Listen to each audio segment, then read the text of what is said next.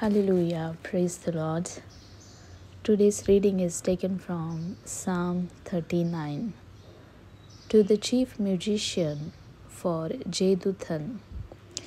Jeduthun was one of the chief musicians of David. He was a Levite, and the meaning of his name is louder. As I was pondering upon the meaning of his name, I felt that people of God must be louder in praise, in prayer, and in worship.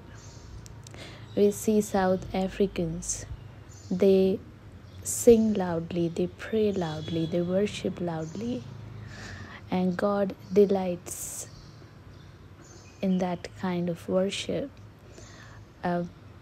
That is just my perspective.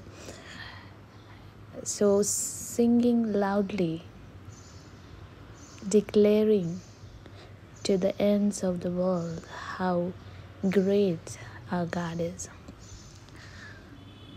In verse 1, we understand that David is reflecting upon his life, and he realizes that it is very important to stay pure.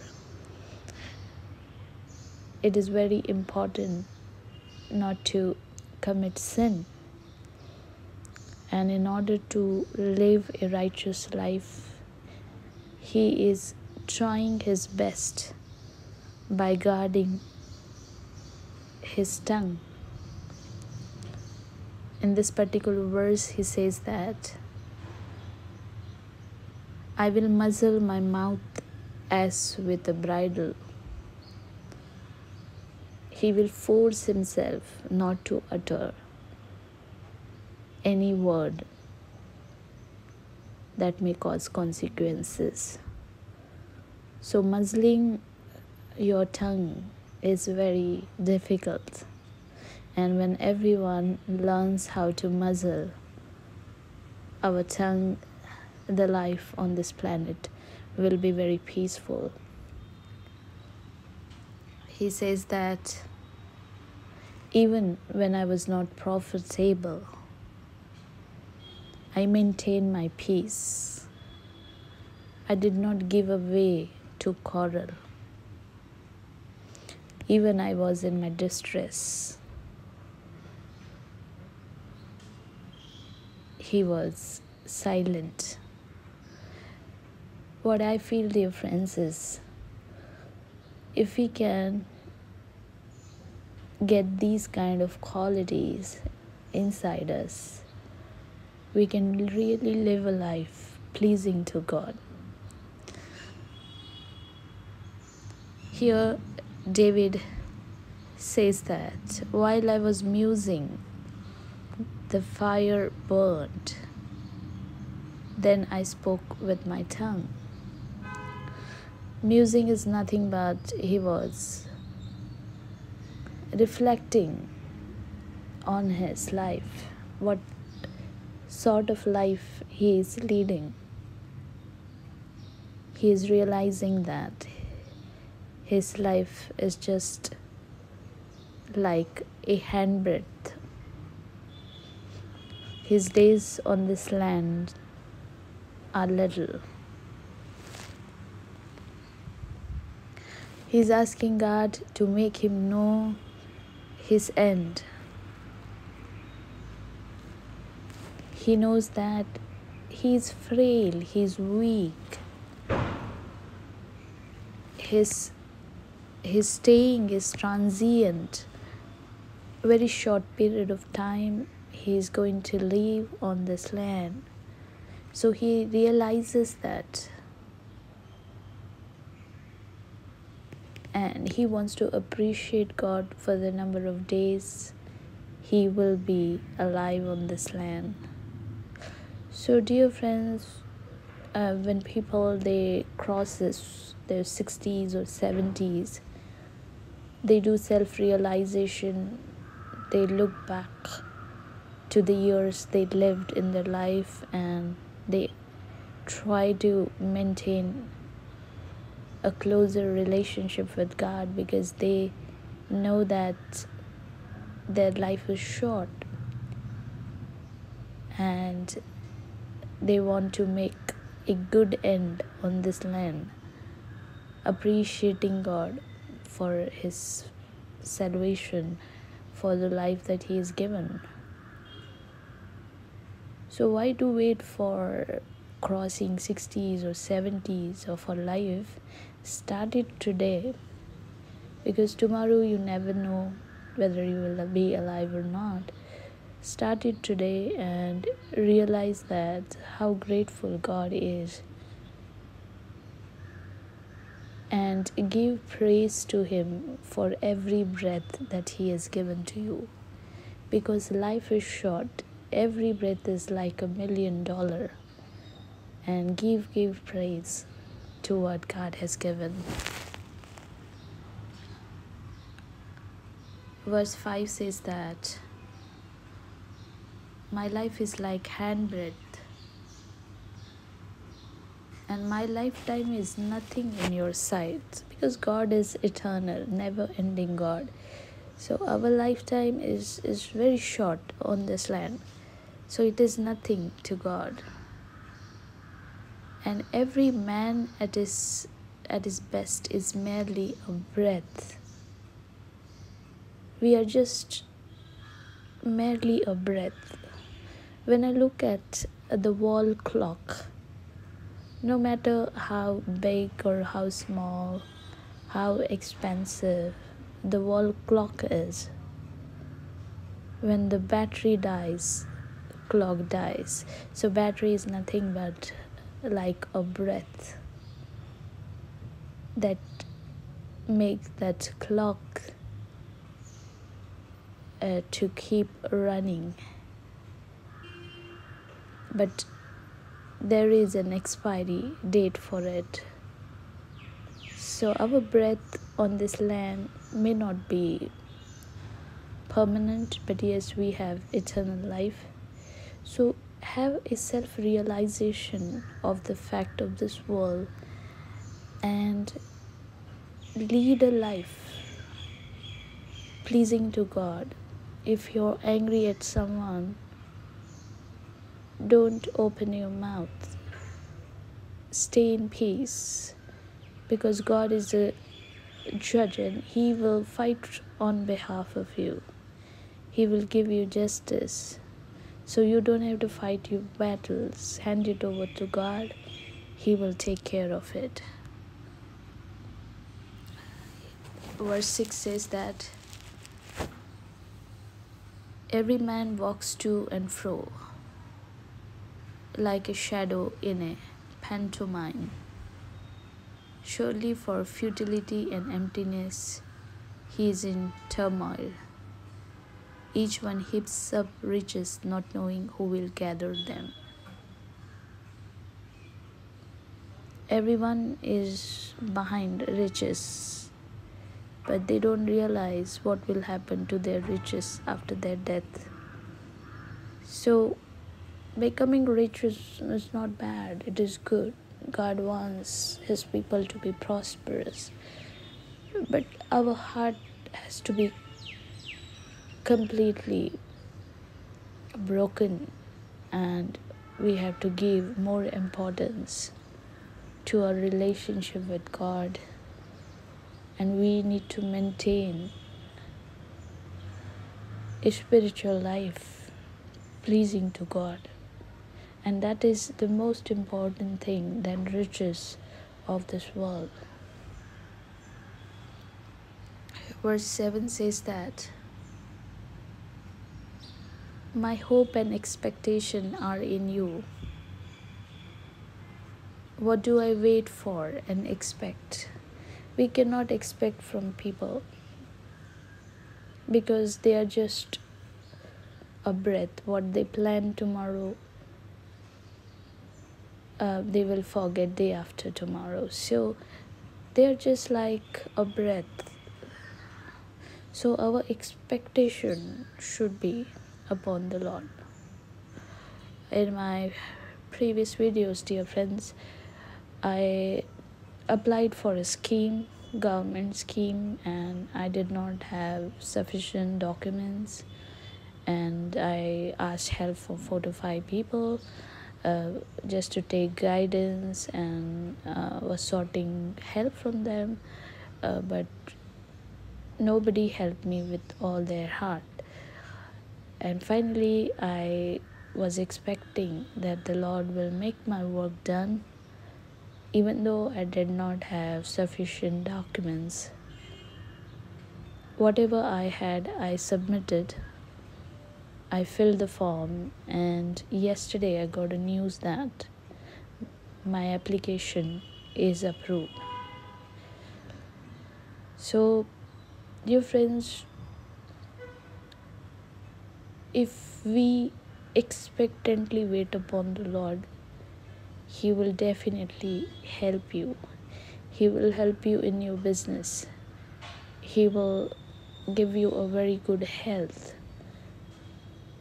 because our hope and expectancy is upon the Creator of this world.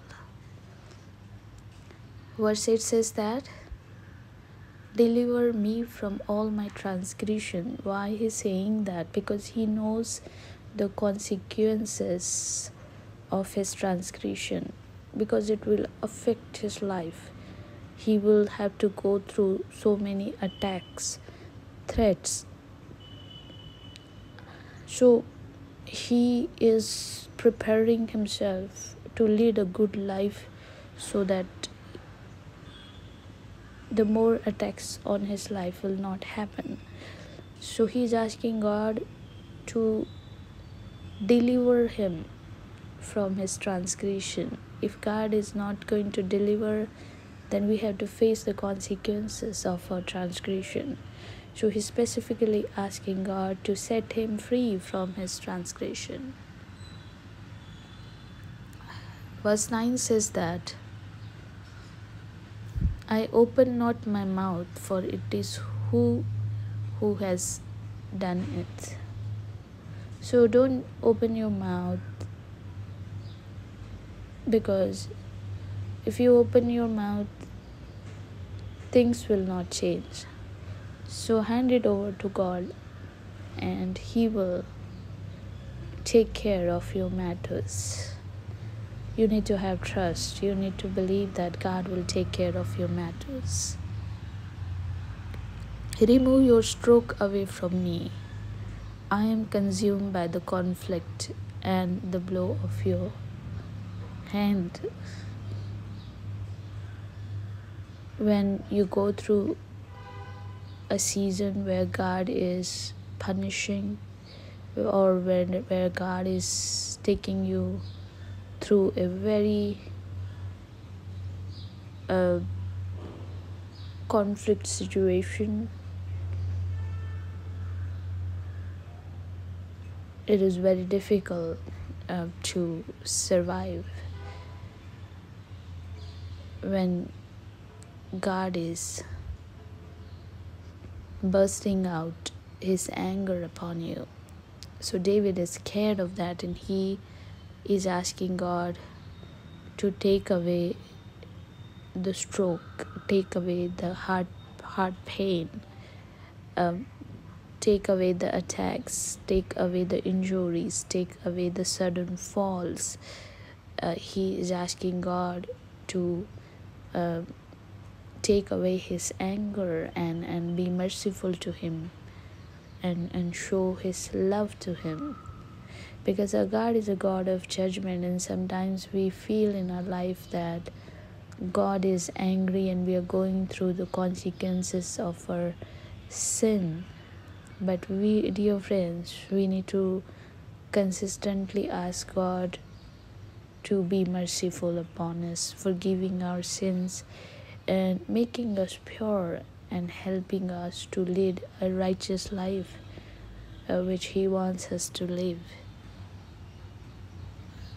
Verse 11 says that, when with rebukes you correct and chasten man for sin, you waste his beauty like a moth, and what is dear to him consumes away. Surely every man is a mere breath. No matter how beautiful you are, but God has the power to waste his beauty.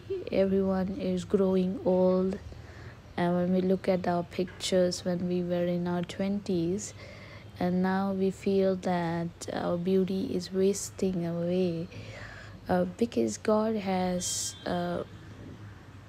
power to take what you have, to take your beauty. So that's the reason we need to pray to God to not to forsake us, not to be angry on us, not to consume us in his fire, but give us life, give us beauty, give us everything, restore our health, restore our relationship, restore our life, so we can plead God not to be angry on us, but to turn his wrath into love. So that should be our prayer, dear friends. Verse 11 says that every man is a breath. Again, David is saying the same thing. Every man is a breath. When the birthday celebration happened, they celebrate for another year in their life, and they conduct parties and functions and gather people and celebrate. But I was just thinking that celebration is just for a moment, because when the breath is there, there is life and celebration. But our breath is not permanent on this land. So we need to realize that. And the number of days God has given to us, we need to lead our life serving his purpose. Dear friends, don't wait to cross 90s and 80s of your life to have a self-realization. Start it today. Start it today. Because God wants you to be connected to him deeply. Hear my prayer, O Lord, and give ear to my cry. Hold not your peace at my tears, for I am your passing guest, a temporary resident, as all my fathers were. So he is realizing that his forefathers were temporary resident on this land. I was thinking my great grandfathers, they lived almost close to 60 to 70 years of their life. They passed away. After that, my grandfather, he lived 84 years and then he passed away. Then my father, he lived 78 years and then he passed away. And now it is our generation, so we don't know when we will pass away. But we need to understand that we have been seeing people of our generation are no more, they gone. So now it is our turn, and we don't know how long we will survive. But what we know that we can live a life honoring God, and how many days that is written for us, we can make use of that day helping others. The wealth that God is going to give us, we need to use that wealth to bless people. Whenever I ask wealth to God, I ask God to give me wealth so that I can bless others. So be givers, not takers. So be givers, and the more you give, God will give you more. Amen. Let's read the last verse. O look away from me and spare me, that I may recover cheerfully and encouraging strength and know gladness before I go and am no more. So he want to experience the goodness of God when he is alive, because the dead cannot praise God. So that's the reason he's asking God to make me cheerful again. Give me strength. Give me life. And let me witness this, your good work that you have done in my life, so that I can share that to people and glorify God. So dear friends, whatever God has done in your life, don't keep it to yourself. Share it to the world. Share what God has done. If God has given you healing, share it to someone. Express it to someone and glorify the name of God. And when you glorify and worship God, not only in prayers and singing, but when you share what God has done in your life to others, you are worshiping and glorifying God in a new and a different way. So keep sharing, keep blessing the Lord. The Lord is with you. He will strengthen you. He will protect you. He will fight your battles. He will give you peace. And all the days of your life, He will make you cheerful, glad, and fulfilling His purpose. Amen. Praise the Lord. Have a blessed day.